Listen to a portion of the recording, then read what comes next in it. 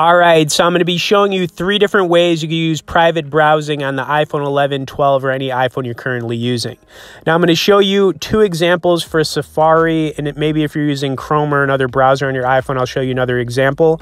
But what you want to do is when you have Safari open up, you can long press in the bottom right-hand corner, and when you do this, you're going to have a few different options. But you're going to see the one come up that says private browsing, so you can just tap that.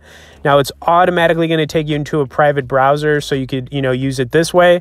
Another way to do this is to, have the open tab option. So when you click on the open tabs, you'll be able to, click the private browsing and open up a new browser that way. So this is just kind of like a way you can do it on Safari. But like I said, if you're using maybe like Google Chrome on your iPhone or something else, what I would recommend using is the Brave browser. So this is a really cool browser. It's actually like claimed to be faster than Google Chrome, but it is built on Chromium, which is kind of interesting, right?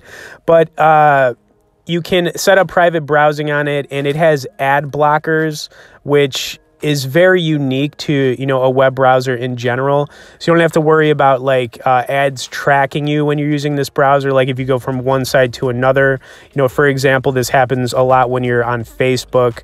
And this is kind of just, it's really cool.